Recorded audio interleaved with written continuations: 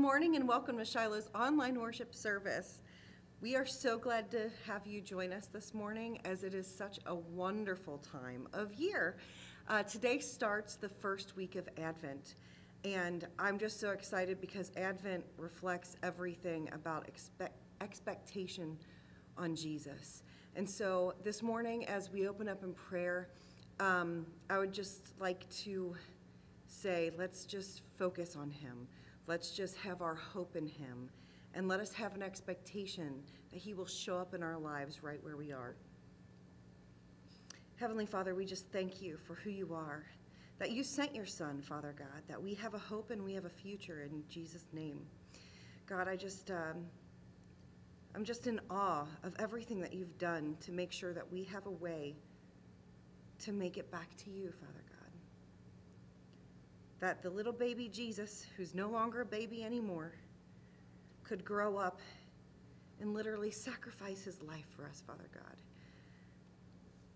I can't imagine sending my own son to do this for other people, but God, you love us that much.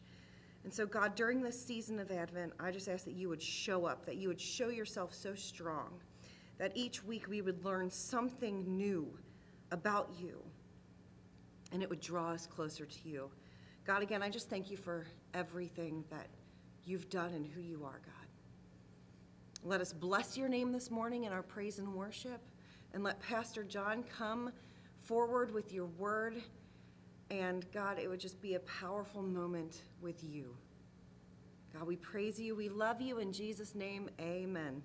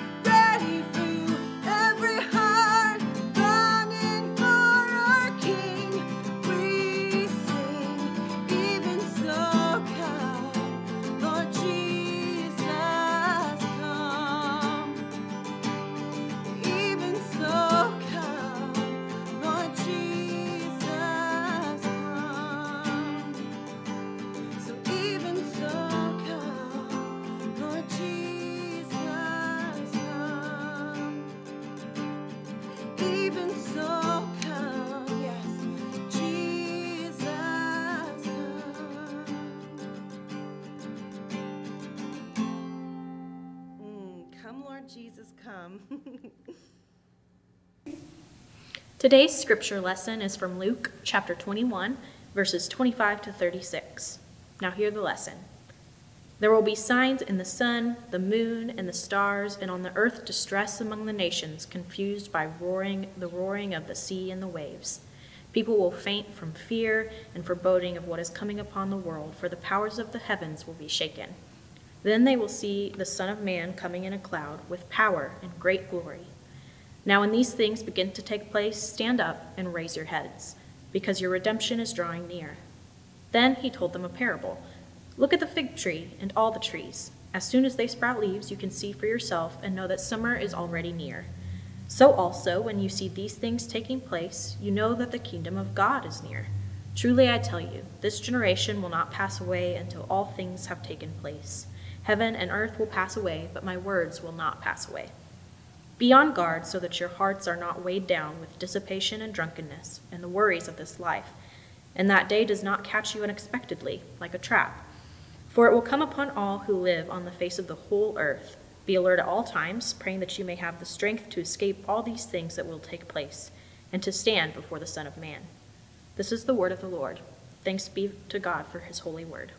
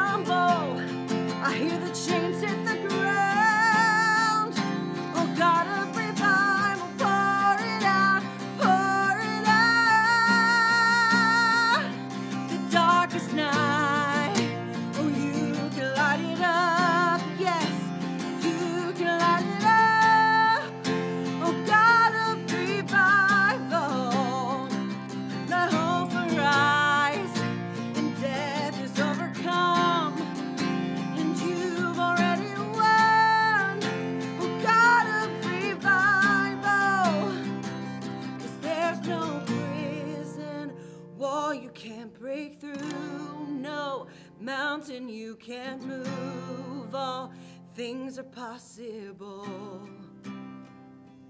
There's no broken body you can't raise, no soul that you can't save. All things are possible. All things are possible. We begin the season of Advent. And today's scripture is from Jeremiah, the 33rd chapter, beginning with verse 14. Israel is in exile. And the prophet Jeremiah speaks to bring comfort to those who are in tragedy, and to say that God's promise will be fulfilled, that there will forever be a king on the throne of Israel. These words: "The days are surely coming, says the Lord, when I will fulfill the promise I made to the house of Israel and the house of Judah. In those days and at that time, I will cause a righteous branch to spring up for David, and he shall execute justice and righteousness in the land.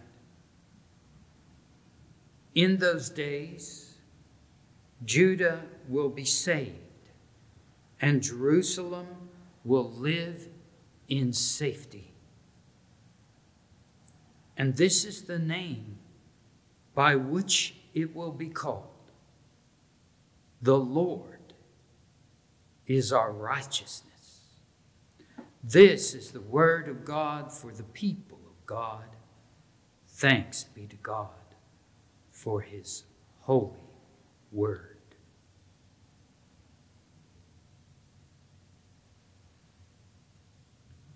Exile has come upon the Israelites,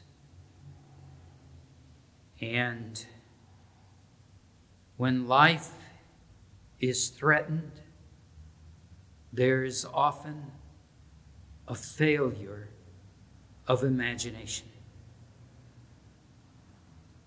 The ability to be able to picture things and see things is a marvelous gift given to us by God. We can think in pictures.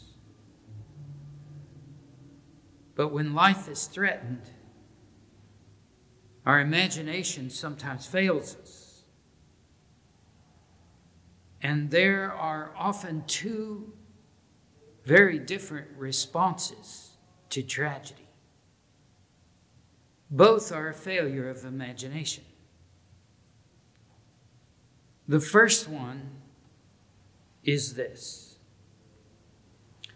it will happen to me. And so, in the midst of exile, I am sure there were those among the Israelites who walked the long journey in 586 BC to go to Babylon, captives. And along the way, they saw their comrades fall and die. And I imagine they said, "This will happen to me." They saw their comrades become slaves. "This will happen to me." we will never get home. It will happen to me is a fear. It comes and it's hard to shake. Something bad has happened to someone else, so something bad will happen to me. We've all heard of Murphy's Law. Anything that can go wrong will. Another saying is, better safe than sorry. Another one is, it's always darkest before the storm. These sayings are a failure of imagination. Disaster comes upon others, disaster will come upon us. In these days of a lingering COVID pandemic, COVID has become an obsession for some. People apply Murphy's Law with it. The reasoning goes something like this. I know someone who's died from COVID. If someone in my family gets COVID, my relative will die. People try to prepare for disaster by paying attention to fear. Now, there's a difference between being responsible and cautious and filling one's mind with fear. We have become a people so obsessed with bad news that we fill our heads with it, and it harms our souls. It will happen to me. The second response to tragedy is an interesting one. It is completely the opposite. It will never happen to me.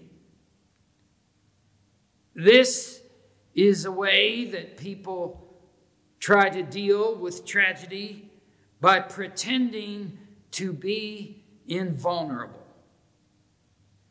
It may happen to everyone else, but it can't happen to me. Slogans are like this. Most of what we worry about never happens. Barking dogs seldom bite. I remember playing tennis avidly earlier in my years. Even belonged to a tennis club. And a number of my friends were getting tennis elbow. And I remember thinking to myself, I will never get tennis elbow. And then I got tennis elbow. I remember somebody in my church falling off a ladder. And I said to myself, I will never fall off a ladder. And then I fell off a ladder and broke my wrist. We say things like it will never happen to me to try to protect ourselves by giving a vow to ourselves. We say things like, I'll never get cancer, I'll never get dementia, or I'll never have back trouble, or I'll never have a nervous stomach, as if saying this psychologically will mean it can't possibly happen. We try to protect ourselves from weakness by vows. Now, we can vow all we want and still not be able to protect ourselves from that which we are vowing with. And so I have tried to stop saying such things, that this will never happen to me. Because we just don't know, do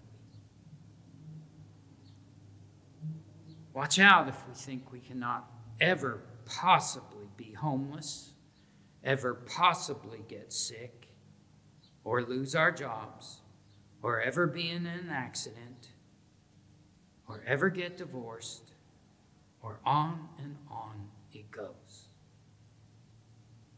You see, the difficulty with saying it will never happen to me is that the saying reveals that we are depending on ourselves primarily.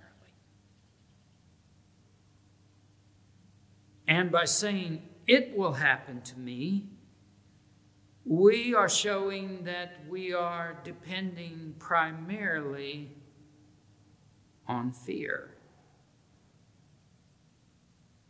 And so, there it is.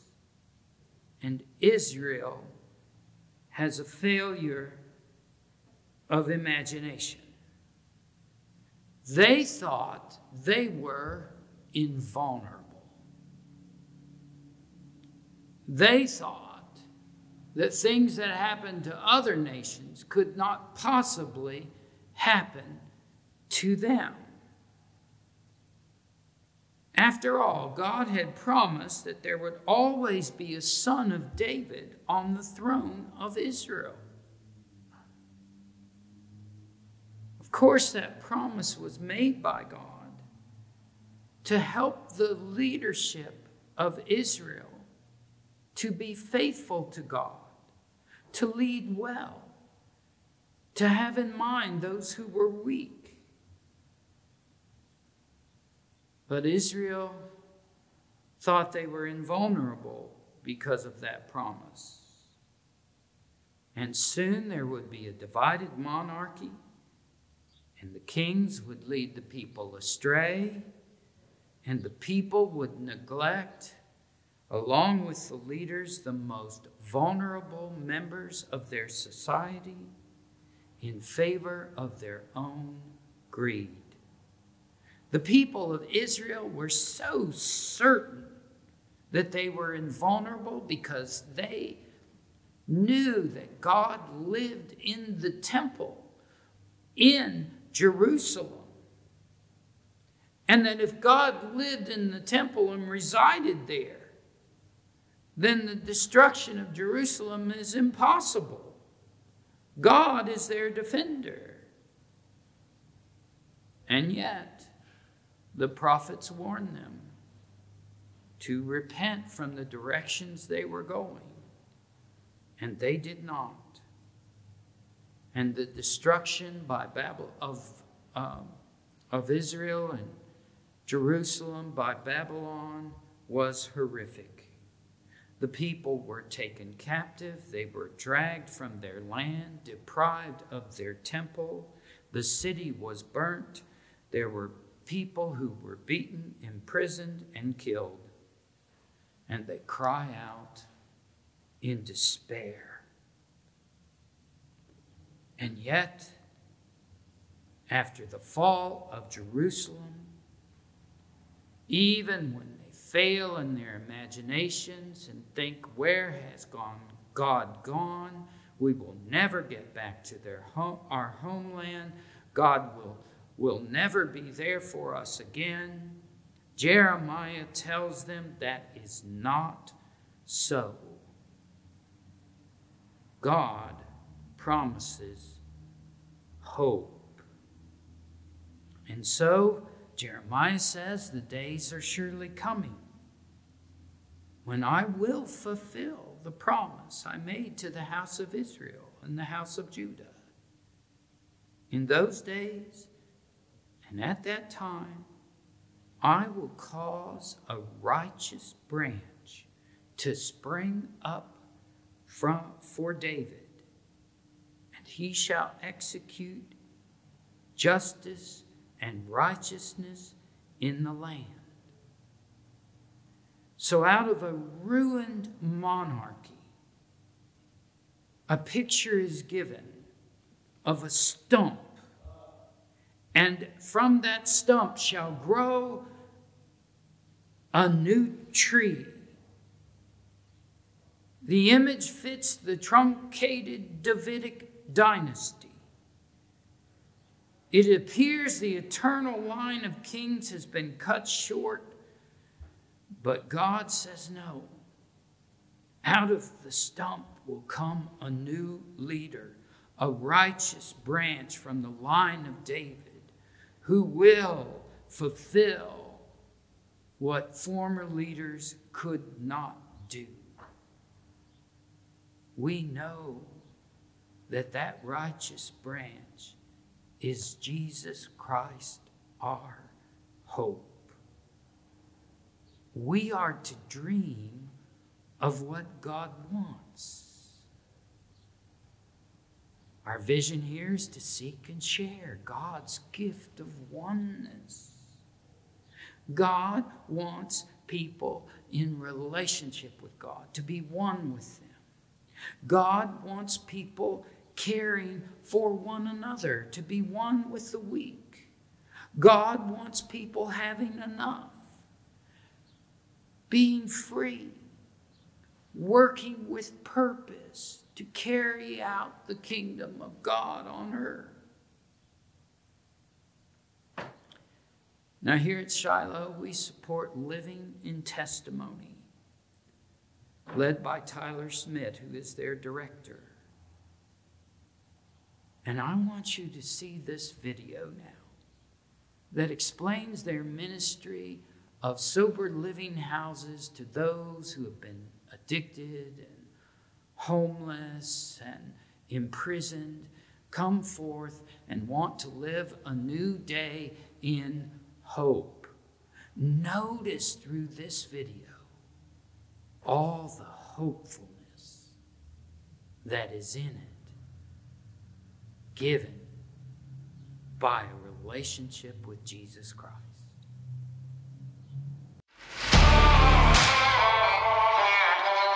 My name's Tyler with the LIT movement. Now the LIT part stands for Living in Testimony. And we believe it is our testimony and what God is doing in our lives is it what is setting others free. So LIT focuses on men in recovery housing. We have recovery housing located in the Cincinnati area. We're in College Hill and in Price Hill towards downtown. So we really strive to seek men who are broken and done with themselves. Men that are coming out of jails, treatment, or detox, or just homelessness. And we seek to find men who are really willing to do whatever it takes in order to change their lives and ultimately get closer to God. I did 13 years in prison. I was homeless, walking the streets. I was on drugs and alcohol. I joined the LIT movement, and when I got there, I still didn't know much about God. But any questions that I had that was going on in my life, the answer was God. And the more and more that was embedded in my life, the more and more I used it. Today, God has restored my relationship back with my children. Today, they think I'm a superhero. I'm not a villain today. All glory goes to God on that, and I couldn't ask for nothing more.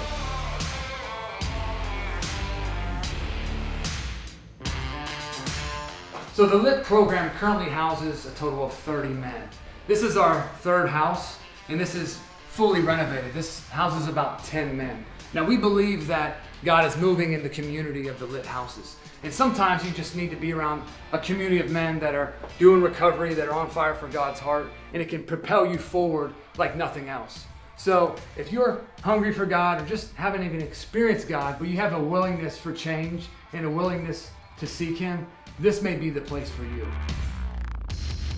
So if you're ready to make a change today, and God's pulling on your heartstrings and you don't even know what that looks like, but you're ready to make that transition to something greater and something better for you, yourself, and your life, check us out on the website, click the Contact Us link, and I can't wait to see what God's got in store for your life.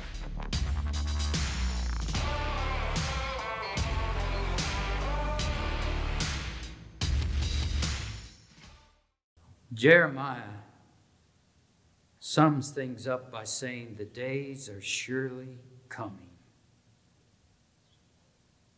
And this is the name by which it shall be called. The Lord is our righteousness.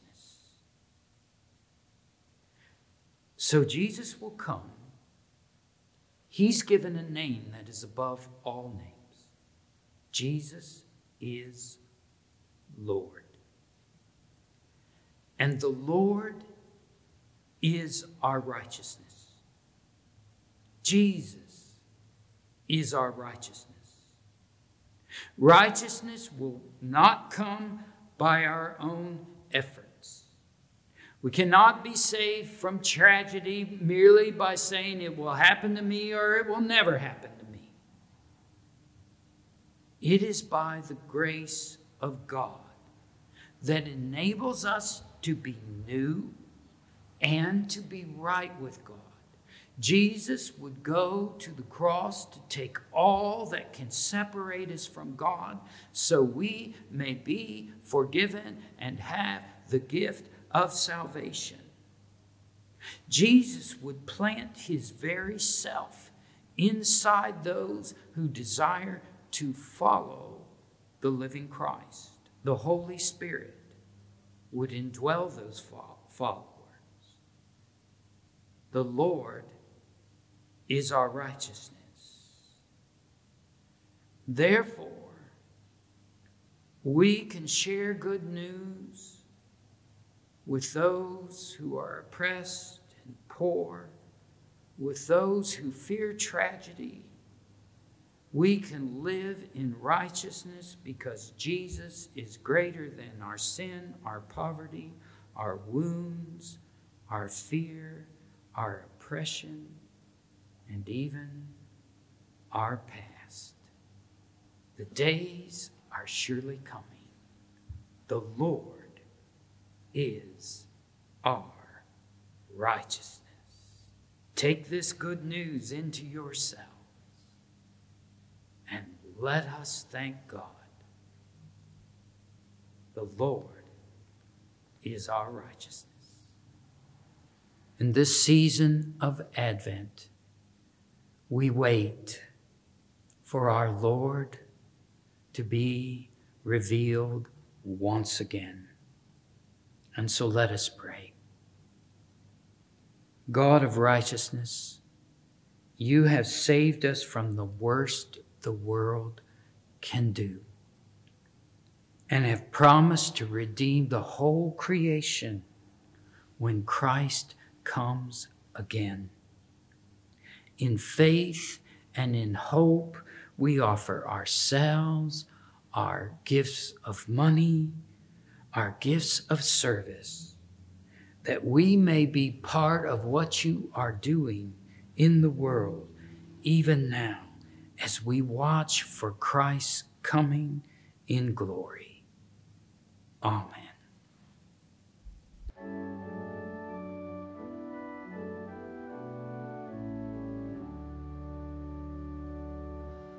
Lift up your heads, ye mighty gates. Behold, the King of glory waits. The King of kings is drawing near. The Savior of the world is here. Fling wide the portals of your heart, make it a temple set apart from earthly use for heaven's employ, adorned with prayer and love and joy.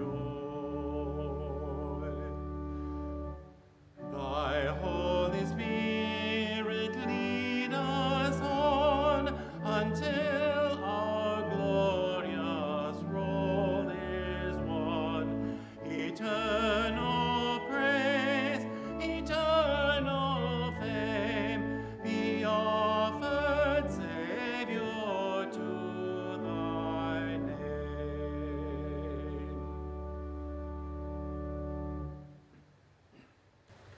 Go into the world, awake to the signs of God's invitations to new life. Know that the reign of Christ draws nearer with each right action we choose. In his name we pray. Amen. Have a blessed week, everyone.